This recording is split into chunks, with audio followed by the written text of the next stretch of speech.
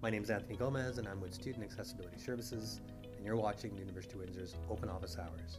Today I'm with Rob, who has a question about Student Accessibility Services. How can they register for Student Accessibility Services? Every student that is registered with Student Disability Services is required to provide us with medical documentation from an appropriate medical professional.